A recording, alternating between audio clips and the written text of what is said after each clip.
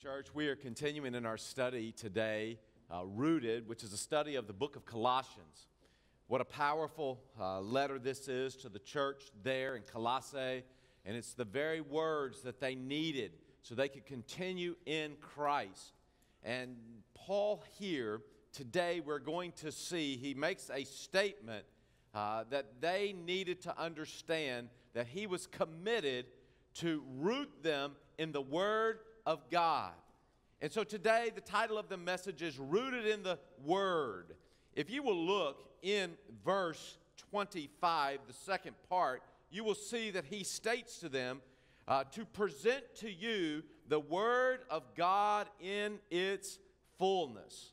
This is one thing that Paul was committed to. He wanted them to know the fullness of the Word of God, not a part of it, not just a consideration of it, but the fullness of it. Now, if you were to go to your doctor and you went for a physical exam and the doctor examined you, would you want the doctor to tell you what you wanted to hear or what you needed to hear? We may say, well, just give me a glowing report no matter what it is. Tell me my blood pressure is perfect. Tell me my weight's perfect. Tell me everything is perfect. Or would you rather know the truth of the matter? Give me the real blood work, the real blood pressure, and the real facts about my weight. It is best to get the truth. And this is what Paul knew, is they had to have the fullness of the Word of God, the full message, the full understanding in order to be rooted in the Word correctly. And so today we are going to see 4 keys to Paul's ministry, and obviously this is one of them, is that he was going to present the fullness of the Word of God.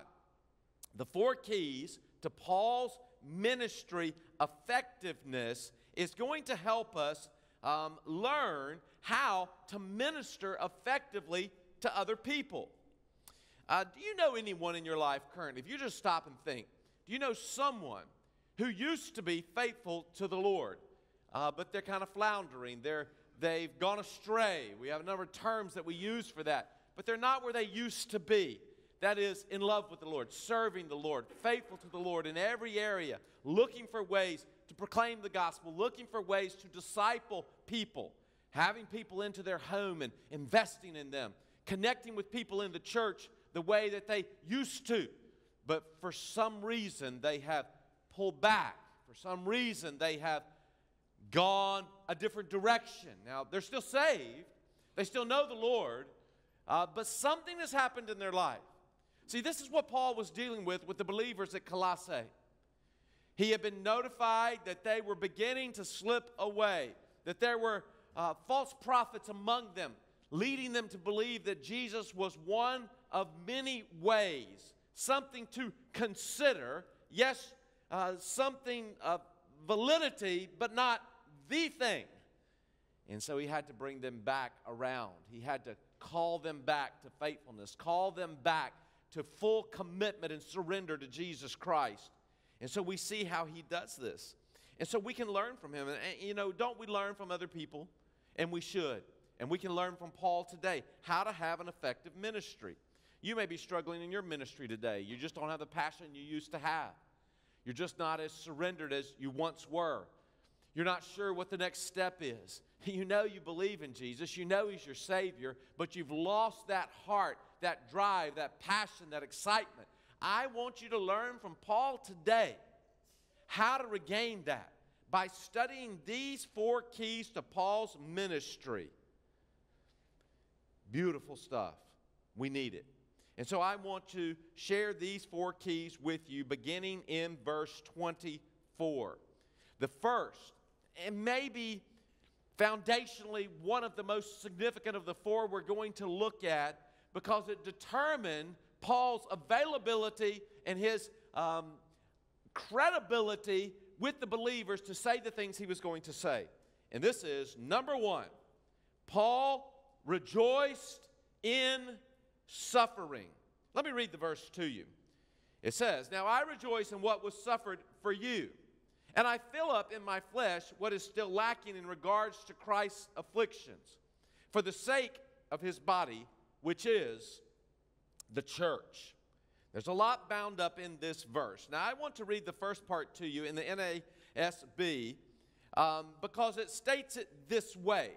Now, I rejoice in my suffering for your sake. In the NIV, it says, now I rejoice in what was suffered for you.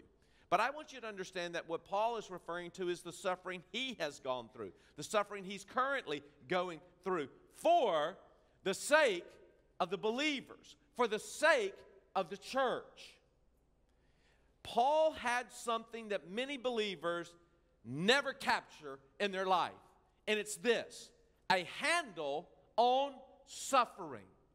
Oftentimes when suffering comes to the believer, they are challenged. Do you really believe what you say you believe? Are you going to have the faith to trust the Lord through the suffering?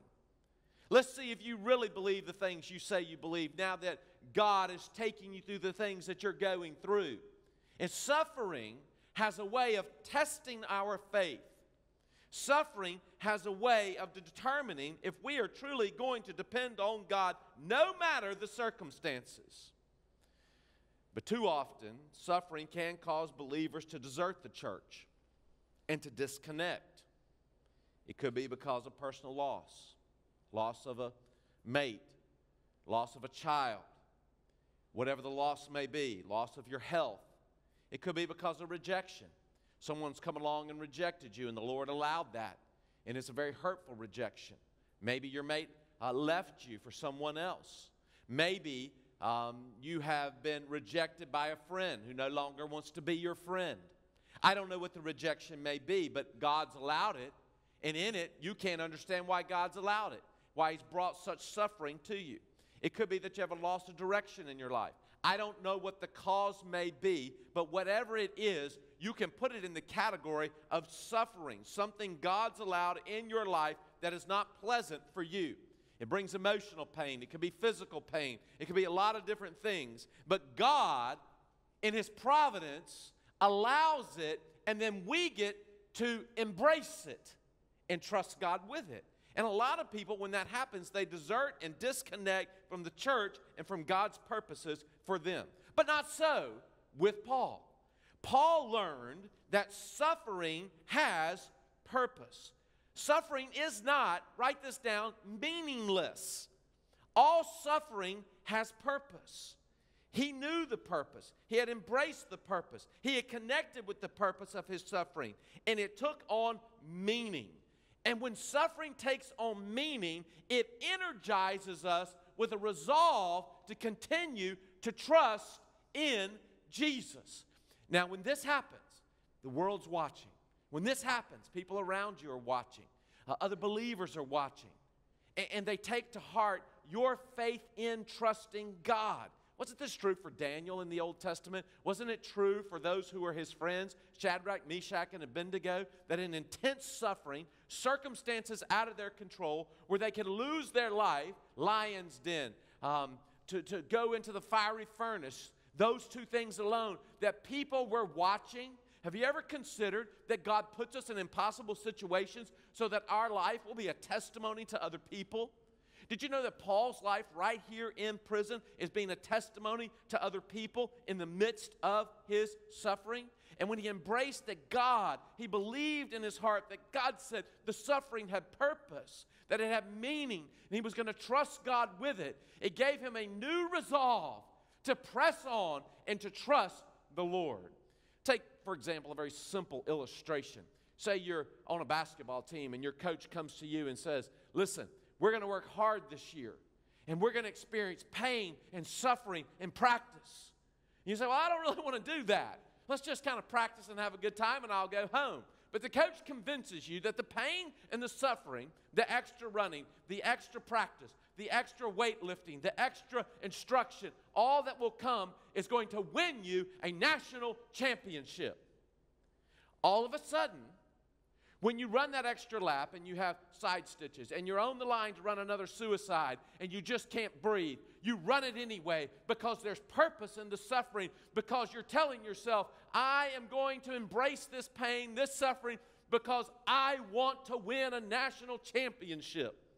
And the whole time you're doing it, the coach is over there telling you, we're going to win a national championship. Press on. Go another lap. Put all out today in practice, and it'll pay off in the game, right? And so I'm just telling you that illustration because, and then you push a little harder and you go a little more because you're connecting purpose to the pain.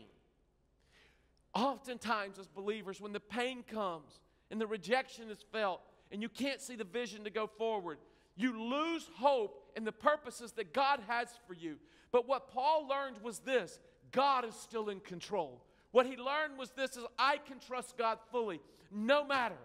And in so doing, he connected his faith to the purposes of God, which gave him a resolve in the midst of it to go forward. You say, how do you know? How do you know he really did this? That he found purpose in his suffering? I want to give you 4 evidences that that is the truth. And here they are. Number 1, you see this in his attitude of rejoicing. That's the first thing we see. Look at verse 24. He says, now I, what? Rejoice in my sufferings for your sake. We got to stop and think about this for a second. Paul's saying, I rejoice in what I'm suffering for your sake. Now, how many people do you know that actually would say that? Actually would live through it. That they would suffer for your sake. Maybe your parent, maybe a mate, somebody that would go through something, a parent for a child, right? But someone you don't even know, someone in the body of Christ that they had never met, but yet Paul is saying to them, I am rejoicing in my suffering. To rejoice in suffering is a sign of spiritual maturity.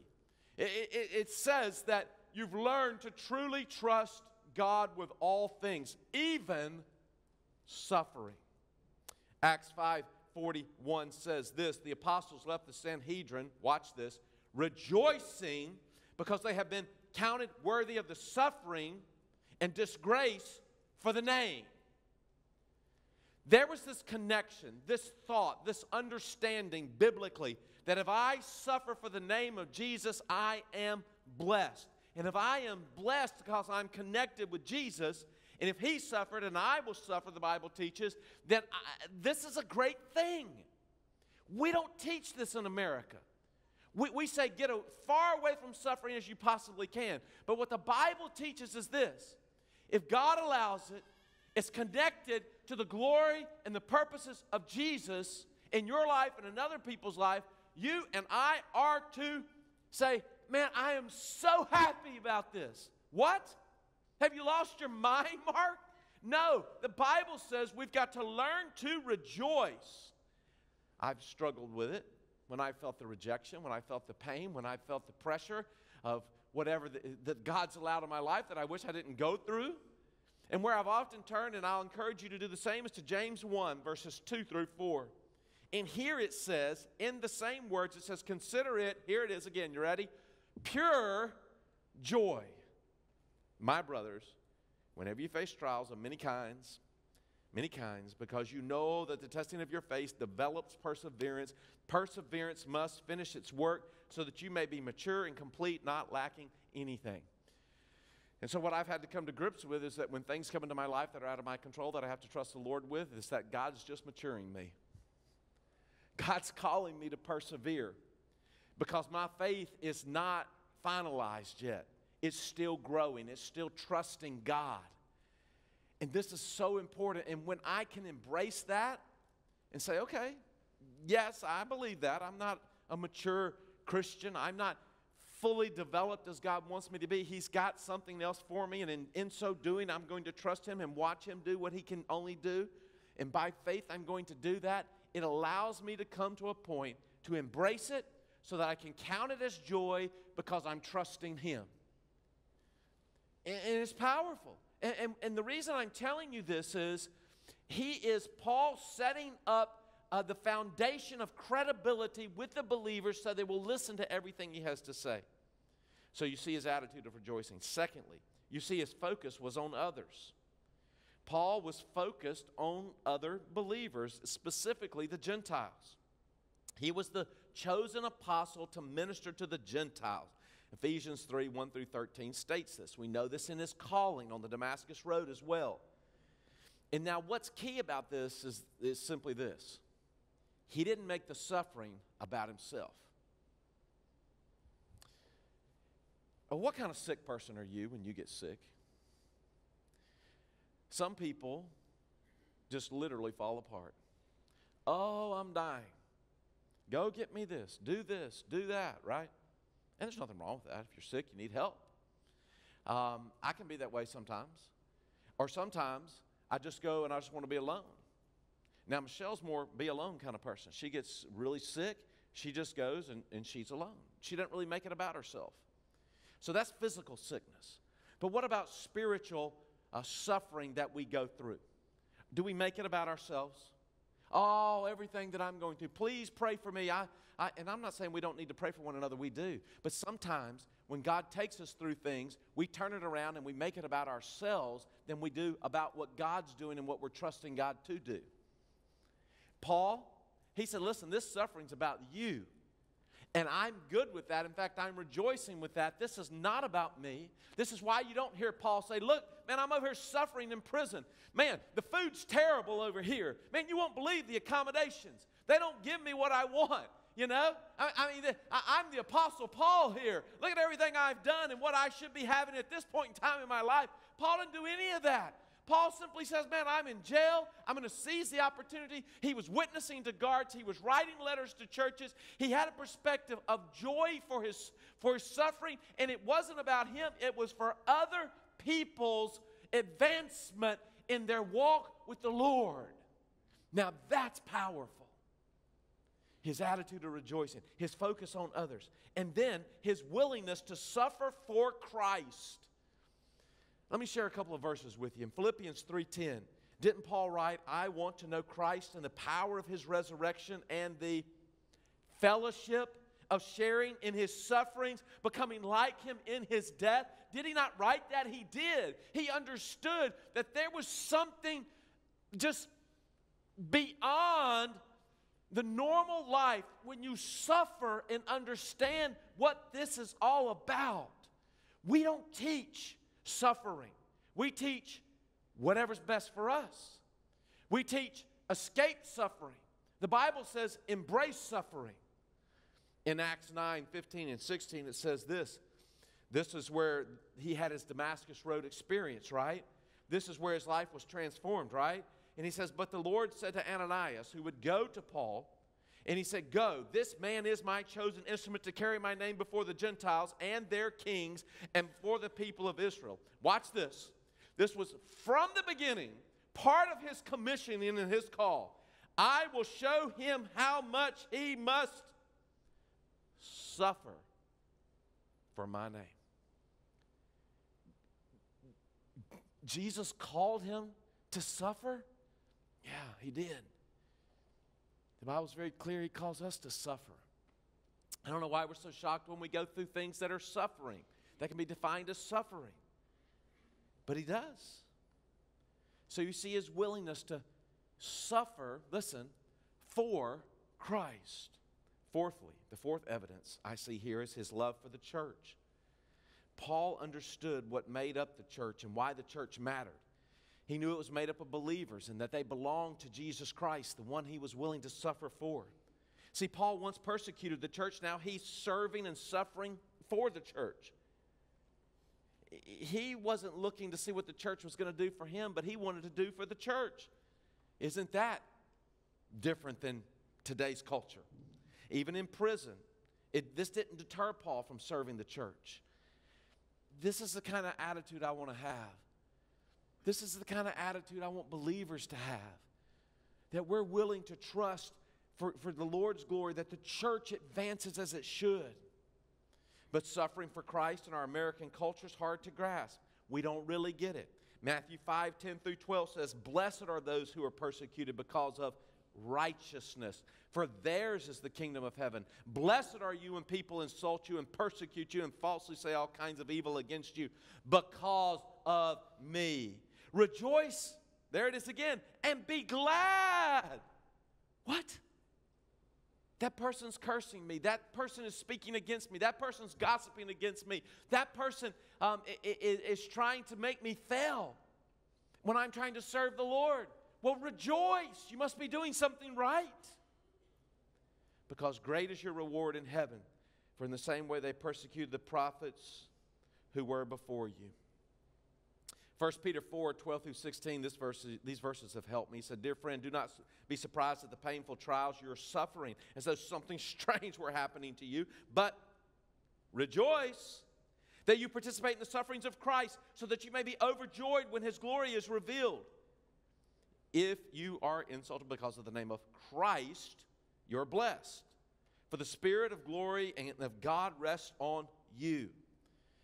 If you suffer, it should not be as a murderer or thief or any other kind of criminal or even a meddler. However, if you suffer as a Christian, do not be ashamed, but praise God that you bear his name. Do you get that? Do you embrace that? I was reading an article recently in Popular Mechanics, and I didn't know this, and it was interesting to me to learn this, but when our military, our Navy, builds a new warship or submarine or any kind of amphibious tool for war, there's something they take that vessel through, and it is a testing to determine its strengths and its weaknesses. They take it through a process called MAST, which is the Navy's Maneuvering and Sea-Keeping Basin. This is a place up in Maryland, one of the largest swimming pools in the world. And it's in this swimming pool that they can recreate the elements of the ocean, its waves and its tossing of a vessel back and forth, and all that they can do with computers and generators and all that they can do to create these waves. I don't know how they do it. They do it somehow, but it's amazing. This particular pool holds 12 million gallons, 240 feet wide, 360 feet long pool to test all of their vessels to make sure they are seaworthy. They said of this particular pool, MAST, it can mimic virtually any sea condition around the world's oceans. And so they take these vessels and they put them in there and they test them to make sure they're seaworthy before they go out to sea. Now, every sailor in the Navy ought to be glad for that before they get on one of those vessels, right? But I was thinking about that article. It's fascinating to me that they do that and have the ability to do that. I wonder if we could create some type of recreation of suffering we can put all Christians through before we put them out in the world. What do you think? We can say, hey, guess what? You just came to know Christ. Now we're going to teach you about the sufferings of Christ that you're going to experience. And we need you to come into this lab and go through all of this suffering so you can understand that when this happens to you, you're supposed to rejoice in the Lord. What do you think? The Lord doesn't let it happen like that. But you know what? We ought to teach it. We ought to tell our kids that if you stand for Christ, you will be persecuted. If you stand for the Lord and you have righteousness, people are going to reject you. We should teach our children, and we should embrace it ourselves, that God, in his perfect will, he is going to put you in situations where the pressure comes that you can't handle it, that you've got to look to him. And when you look to him and you have faith in him, he moves in a way and does things that brings glory to his name as you bear fruit and testify to the world that you're totally trusting him. And that's not going to physically or emotionally feel good, right? When you're in prison, can you sing and others watch? We know that story in Scripture, right? When you're in the lion's den, can you be at peace? When you're thrown into the fiery furnace? Oh, those are just stories in the Bible. Man, those are great stories for kids' worship. Let me ask you a question. Do they really happen? Do you believe those things to be true? I do. I believe that God allows, and some people would disagree with me, that if it's a loving God, how can he allow you to go through things like that? You know, that's one of the big hang-ups people have about giving their life to God through Jesus, is that a loving God wouldn't allow those kind of things. But yet we find it in Scripture. The testimony's there. He will put us through things. And as adults, as we model, listen, as we model, it's going to train our children. I remember watching my dad go through some things. I remember him coming home, having gone through some things. I won't go into the details of all that. I remember in my immaturity going to my room down in the basement and just being angry. How can that be? How can somebody treat my dad that way? Da-da-da-da-da-da-da. And I was upset. I had a weight bench over there, and I just get over and just lift weights, get mad, like that's accomplishing anything. But I remember that. But as I watched, as a child, I watched my dad in his humility, in his prayer, in his dependence upon the Word, trust God, and God began, it's miraculous. God began to move. People got involved in ways that simply came back to this. My dad's character was affirmed. It was brought to light, elevated, promoted, engaged in such a way that the only explanation is God allowed it for His development and for God's glory in it all. And I don't even know how to explain it to you. But I know that he trusted God through that. And he may have never known, but it was a testimony to me, his son. And it taught me how to trust God through things that are out of our control. That's what we need to teach. That's what we need to live. That's what we need to learn from Paul, is how to rejoice in suffering. Yes, serving Jesus, we're going to face difficult things. But I know this is hard to grasp, but it's a privilege to suffer for Christ. We're in a spiritual battle. We're going to face suffering. There's going to be this consternation, this battle that is taking place. We are called to stand and defend the faith. We are called to call people out of a lifestyle of sin. And I'm here to tell you, the enemy's not going to sit back and say, okay, well, you can just have that one. And okay, not a big deal. I'll take this one over here and you take those 5 over there. No, it doesn't work like that. There is a spiritual battle. We put on the armor of God. We're engaged in spiritual warfare. And in the midst of that, we do, as Jesus did, face suffering. But our God is faithful. That's what Paul knew. I know I spent a lot of time on this first point, but let me tell you something. Stop and think about it. Paul rejoiced in suffering. That's powerful. Secondly, Paul embraced his commission, verse 25a. He said, I have become its servant by the commission God gave me to present to you the word of God in its fullness. Now, God commissioned Paul. He never got over this. This was on the Damascus Road, his calling, his commissioning. It transformed him. It formed him to be the man of God that he was. He went from being a persecutor of the church to a proclaimer of the gospel. He's now one willing to serve and suffer for the very church he was persecuting. What a turnaround. Paul understood his commission. He was called to go to the Gentiles. He was called to be a servant. He said, I am a servant. And I just wonder if we've lost that in our culture and in our church today. Leaders, people that are in the position that I'm in, I must remind myself constantly, Mark, you are called to be a servant. I'm not called to be a leader that's a figurehead. I'm not called to be a leader that's a celebrity. I'm not called to be a leader that's a CEO. I am called to be a servant like Jesus Christ, like Paul said that he was. Jesus made this clear when he washed the disciples' feet. John 13, 1 through 17. Go and read it. You should pray for me to be a servant. Jesus put the towel around. He knelt down. He got the basin of water. He washed their feet. And then he told them, you do likewise. And no servant is above his master. I mean, it's evident. But have we lost that in our culture? And if we're not leading that way, how can we call God's people to live that way as well? We must serve as Jesus serves. What Paul knew was the church belongs to Jesus. I've heard pastors, to my heart fall, refer to the church where they were serving, the local body of Christ, as their church. No person has a right to be the person that says, this is my church. It's not. It's Jesus' church. I didn't die for the church. Jesus did. He was the perfect sacrifice. Jesus is the groom. He's the head of the church. No one else.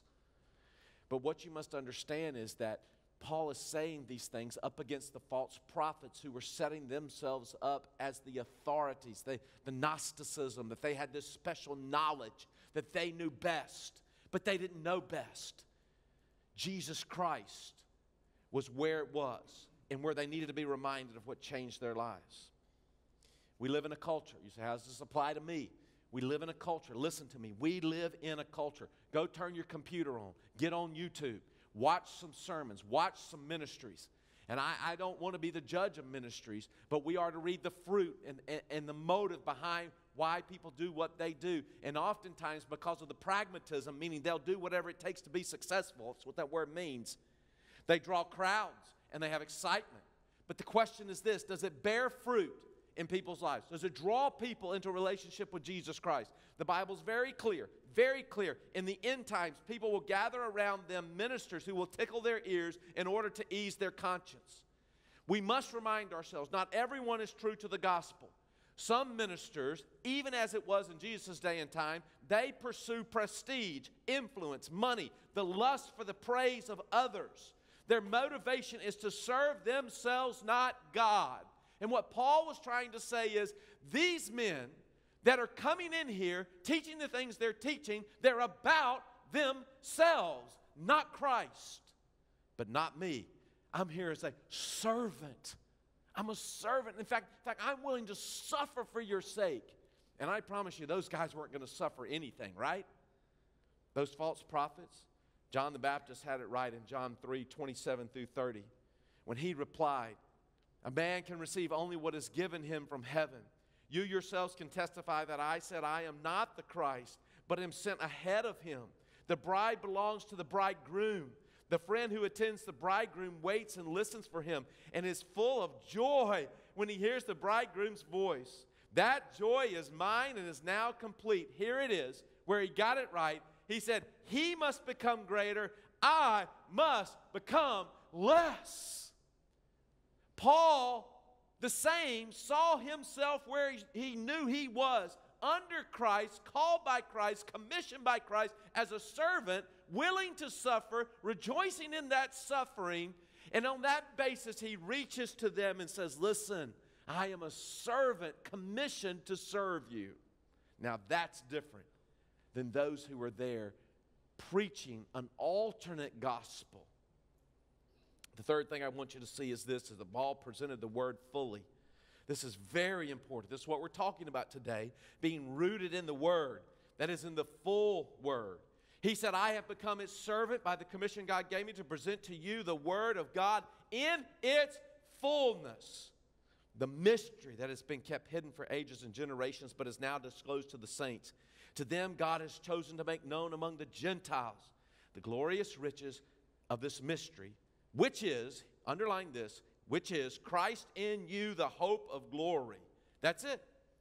We proclaim him, meaning Christ, admonishing and teaching everyone with all wisdom, so that we may present everyone perfect in Christ. The Word of God, there it is, in its fullness. Mystery here, the mystery that was revealed, it simply means it's something that was once concealed and is now revealed. And that's what it means. But the heretics, their notion was that a mystery was a secret teaching known only to an exclusive group. And so Paul uses this word mystery to help them understand. In the Old Testament, we have an understanding of what was coming. In fact, the prophets looked into it. They understood parts of it, but not fully. But it's now been fully revealed in Christ. You say, explain the mystery to me. Here it is. God called the nation of Israel to be his people. It's very clear in the Old Testament. He gave them his law, including the priesthood and sacrifices. Then he gave them a land, the promised land. He promised them a king who would one day establish a glorious kingdom and fulfill the many promises made to Abraham and David. Yes, the Old Testament prophets wrote about a Messiah who would suffer and a Messiah who would reign. But where they were conflicted, and they had a hard time understanding this, was that the Messiah first had to suffer, and then he would enter glory. And they struggled with this. But Christ came. He came to the earth. He was born of a virgin, right? Our Savior with us, Christ with us. He grew. He walked on the earth. He ministered. He was rejected by people. He was crucified. He rose again and returned to heaven. And the mystery is that today God is uniting Jews and Gentiles in the church. Read Ephesians chapter 2, verses 11 through 22 to see this picture. When the church is complete, Jesus Christ will return, and he'll take his people to heaven. 1 Thessalonians 4, 13 through 18. Then he will establish Israel as a nation in the promised kingdom, Acts 15. And that's the Lord's plan. And he came, and Christ was the fulfillment of all of that and what is yet still to come. And it was everything. I mean, it was beautiful. It was powerful. And this is why he said, we proclaim him, meaning Christ. And this proclamation was an announcement with authority, which was a contrast to these false prophets who were proclaiming a system of philosophy, higher knowledge, rules, regulations. He was proclaiming Christ. He said the proclamation, admonishing and the teaching that he was commissioned to do for them was for this purpose. Here it is. He desired to present everyone perfect in Christ. You know what you should pray for me? That would be my heart every day, every second of every day.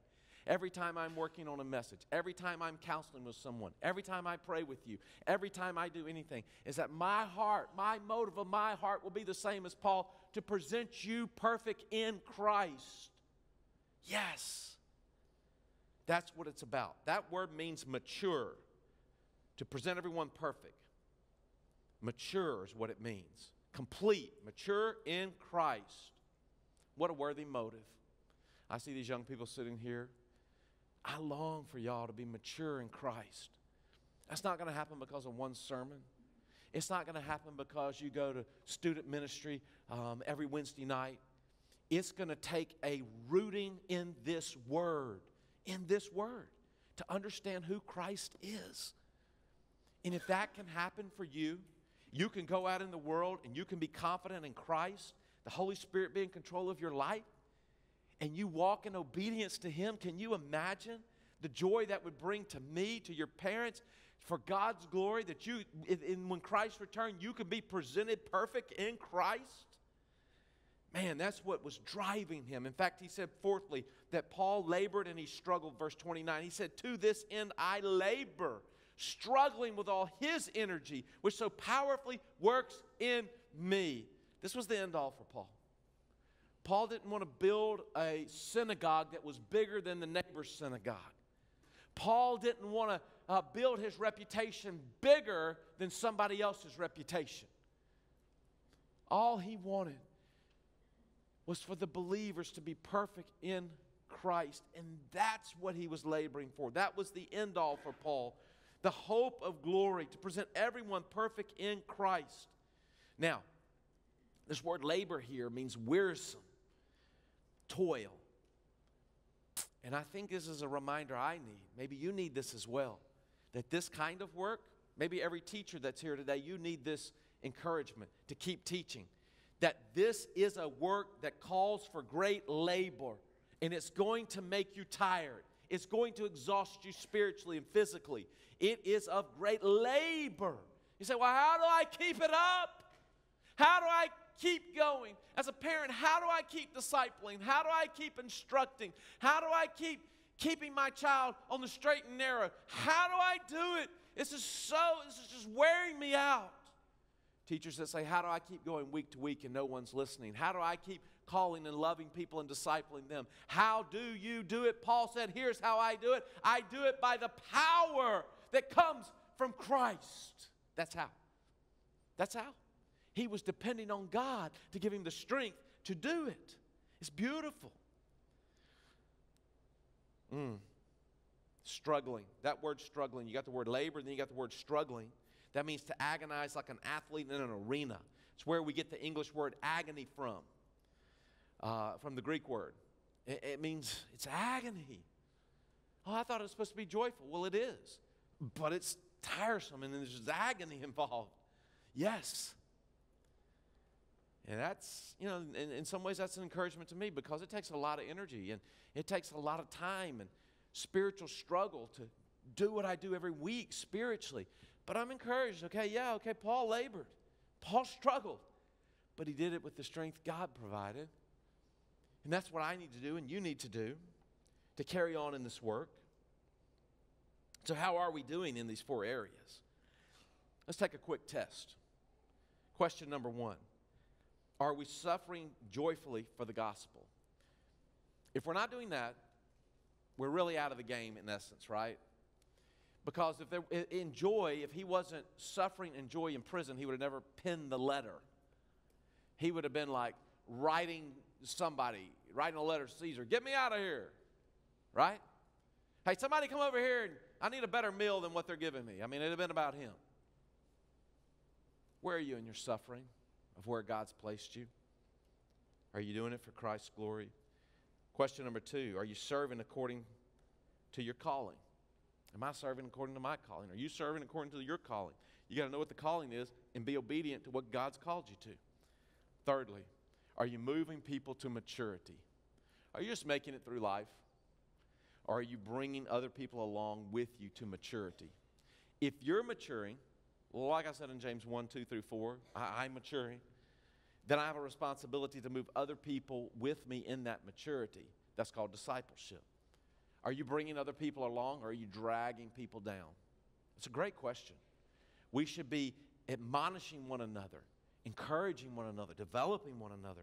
Fourthly, are we working wholeheartedly with His energy? Man, burnout's it's a real thing. It's a real thing in our culture. We're very busy. People are running here, they're running there. They only have so much time, they only have so much energy, they only have so much health, and they have to balance everything. And we don't have, and I'm going to tell you the truth. What I see for a lot of people is, what is last on the list of priority is God is tacked on at the end instead of the beginning. But if He'll be the beginning, if He'll be your strength, He'll give you balance in the rest. You say, okay, was this really real for Paul? I'm going to tell you it was. There's a little thing that was written about the greatest man in history, and here's what it says. The greatest man in history was and is Jesus Christ. He had no servants, yet they called Him Master. He had no degree, yet they called Him Teacher. He had no medicines, yet they called Him Healer. He had no army, yet kings feared Him. He won no military battles, yet He conquered the world. He committed no crime, yet they crucified Him. He died and was buried in a borrowed tomb, yet He lives today. Yes, Jesus, the God-man, the greatest man ever, God-man, Jesus Christ, Savior of the world that walked this earth. Those things are true. And here's the reason I read that to you is, I am convinced Paul's ability to deal with suffering and be joyful, Paul's willingness to suffer for others, Paul's willingness to disciple others, Paul's willingness to do all the things we're looking at here, to struggle and labor with God's power. Why? Why? Because he intimately knew the greatest man ever, the God-man Jesus. And when you know Him that way, it changes everything in your life. This is why Paul was such an effective minister, even while he was in prison. He knew Jesus Christ.